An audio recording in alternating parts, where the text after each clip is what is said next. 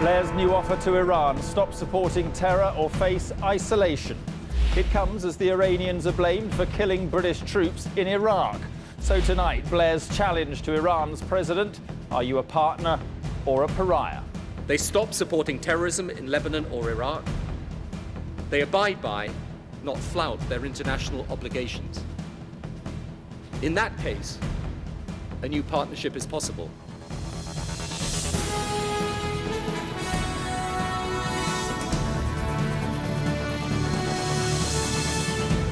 They're international outcasts condemned as sponsors of state terrorism. Now Tony Blair wants to engage the leaders of Iran and Syria in a desperate attempt to resolve the deepening and bloody conflict in Iraq. Also tonight, hard cash for quitting hard drugs, the compensation payments for prisoners who were forced to endure cold turkey.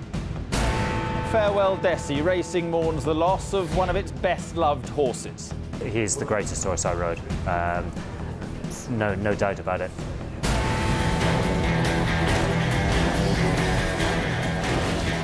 And he's back with a whole new look for the legend that is James Bond. And in the northwest, Michael Shields tells Granada his move from Bulgaria to a jail in Britain may not go as smoothly as expected.